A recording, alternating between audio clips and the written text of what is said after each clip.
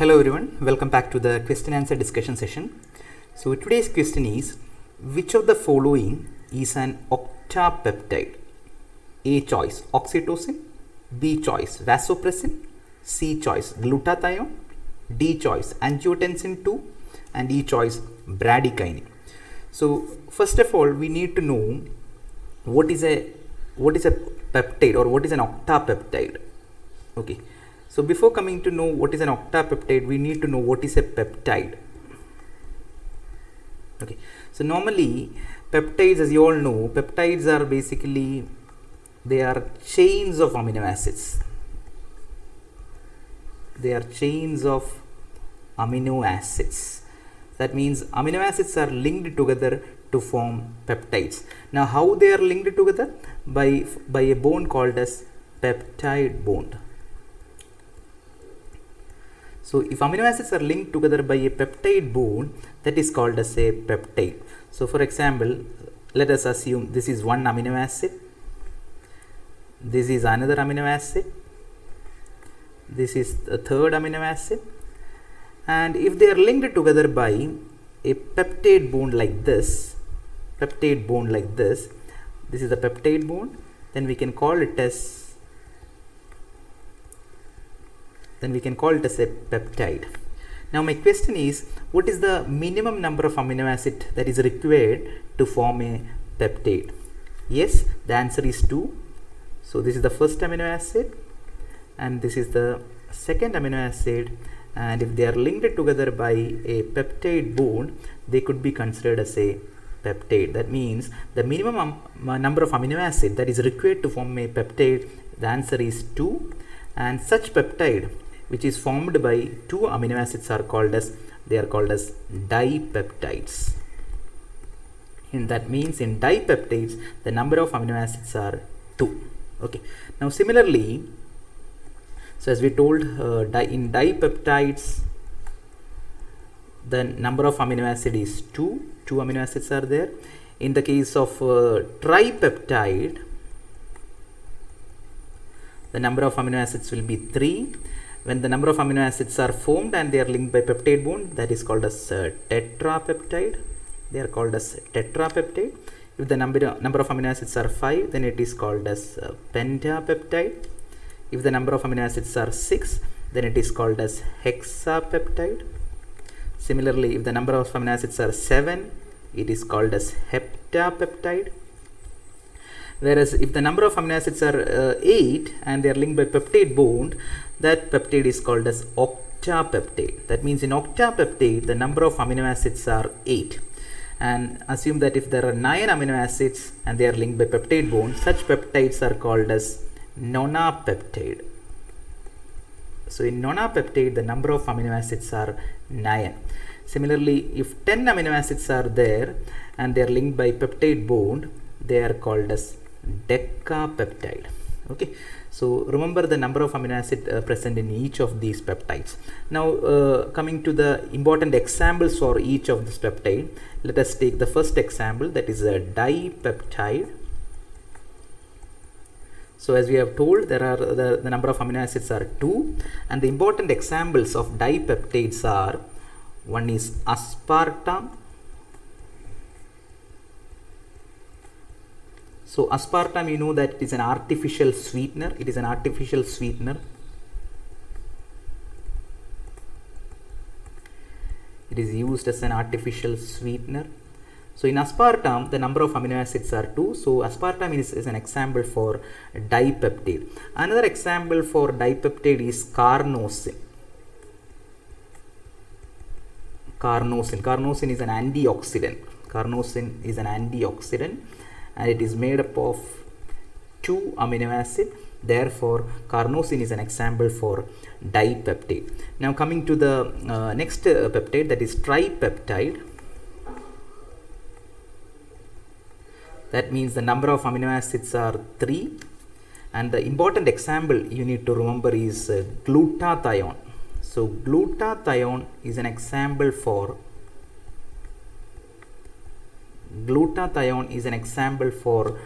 tripeptide, and glutathione is in fact an antioxidant. So the glutathione antioxidant is an example for tripeptide, and it is made up of 3 amino acids. One more example you could remember, the hormone, the thyrotropin releasing hormone, TRH, thyrotropin releasing hormone, also contains 3 amino acids. Therefore TRH is also an example for tripeptides. Now coming to the next peptide, that is the tetrapeptide.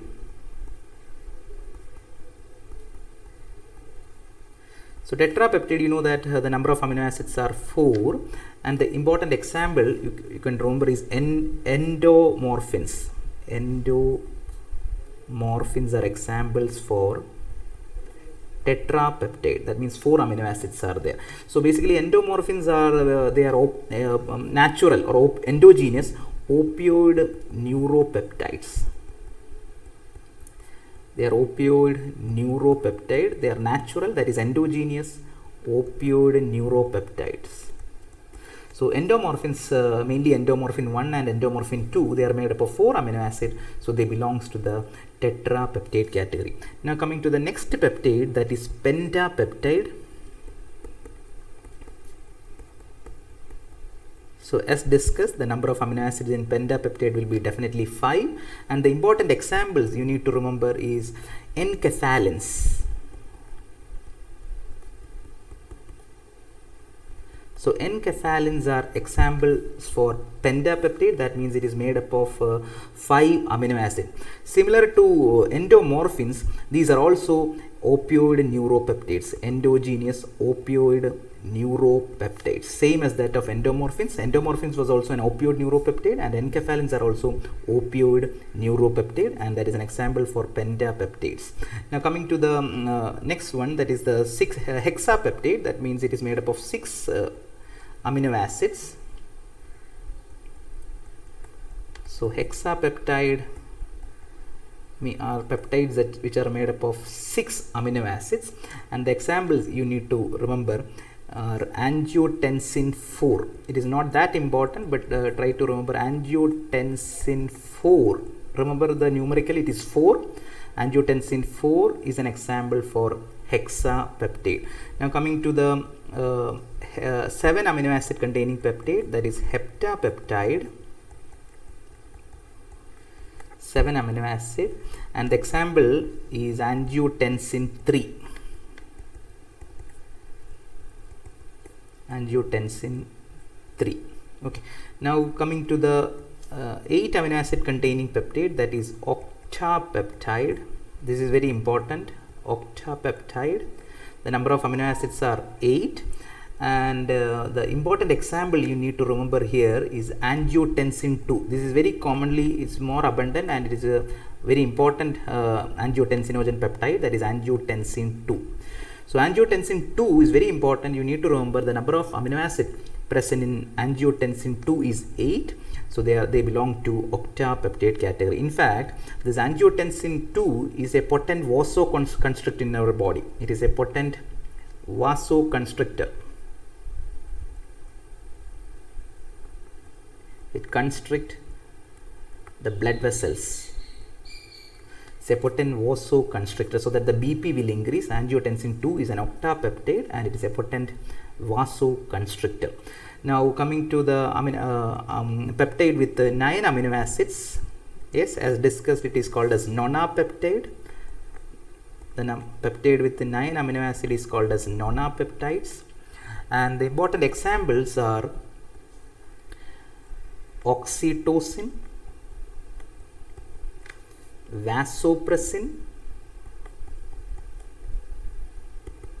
oxytocin and vasopressin. So oxytocin and vasopressin, you know that it is secreted by the posterior pituitary gland. Posterior pituitary. They contain 9 amino acid, and they belong to the nonapeptide category. One more example you need to remember in the case of nonapeptide is bradykinin. So bradykinins are basically inflammatory mediators. They are also a potent vasodilator. It's a potent vasodilator, and they are basically the mediators for inflammation, and they contain 9 amino acids. So they belongs to nonapeptide category. So oxytocin, vasopressin and bradykinin, they are examples for nonapeptide. Now coming to the last one, that is the peptide made up of 10 amino acid? Yes, the answer is Decapeptide. So Decapeptide contains 10 amino acids, and the important examples are angiotensin 1, and gonadotropin releasing hormone, GnRH. So GnRH and angiotensin 1 contains 10 amino acid, and they belongs to the category called as Decapeptide. Now, so these are the important peptides. We have started with dipeptide, tripeptide, tetrapeptide, pentapeptide, hexa, hepta, octa, nona, and finally the decapeptide. Now, apart from this, these peptides, you need to remember a couple of other hormones also, as well as some peptides which contains amino acids. Now, the important ones are certain pancreatic hormones. So, you know that the pancreatic cells or islets of pancreas contains mainly 3 cells. One is alpha cells, the second one is beta cells, and the third one is delta cells. You know that beta cells secrete which hormone? Yes, insulin. Beta cells of pancreas secrete insulin. What about alpha? Glucagon. Alpha cells secrete glucagon, and delta cells secrete somatostatin. So alpha cells of pancreas secrete glucagon, then beta cells secrete insulin, and delta cells secrete somatostatin. All these are actually peptides. Glucagon, insulin, and somatostatins are basically peptides, and glucagon is made up of 29 amino acids. 29 amino acids, whereas insulin is made up of 51 amino acids, whereas somatostatin is made up of 14 amino acids. Somatostatin is also called as growth hormone inhibiting hormone. Growth hormone inhibiting hormone. It is the other name of somatostatin. So glucagon contains 29 amino acids, insulin 51, and somatostatin 14 amino acids. Apart from this thing, you need to remember some of other hormones like the adrenocorticotropic hormone, ACTHs. So ACTH contains 39 amino acids. And one more hormone you need to remember is calcitonin. Calcitonin hormone is also a peptide hormone, and it is made up of 32 amino acids. Whereas ACTH is made up of 39 amino acids. Apart from this, you need to remember a couple of GI peptides like secretin and gastrin.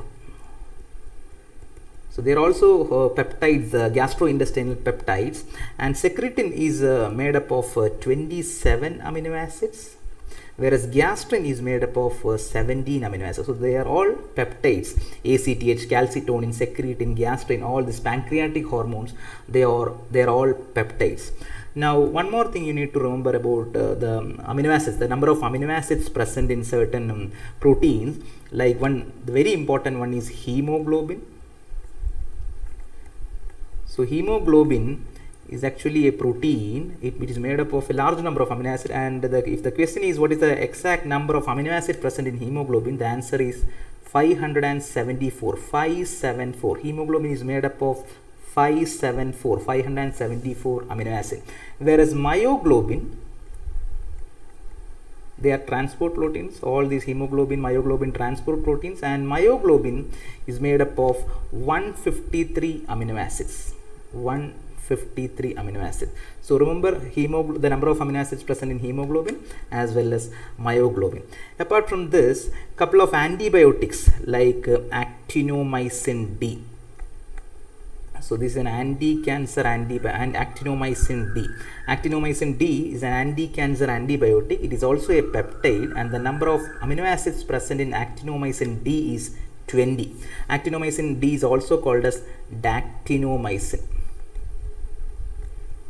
They are anti-cancer antibiotic. Now one more thing, one antibacterial antibiotic called as bacitracin is also a peptide.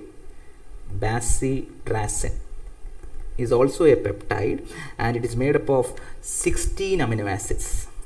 Okay, so the number of amino acids in hemoglobin 574, myoglobin 153, actinomycin D 20, and bacitracin 60. So these are the important proteins, peptides, and which are, and the number of amino acids present in each of these. Now coming to our question, which of the following is an octapeptide? Octa means the number of amino acid is 8. Now we have told that oxytocin contains 9 amino acids. Vasopressin contains 9 amino acids. The other name of vasopressin is what? Yes, antidiuretic hormone, ADH. So it contains 9. Glutathione is a tripeptide, that means 3 amino acids. Bradykinin, we have told it is made up of 9 amino acids. Angiotensin 2 is very important. It's a potent vasoconstrictor and it is made up of 8 amino acids. Therefore, it is an example for octapeptide. So the correct answer for this question is definitely D choice, angiotensin 2. Thank you.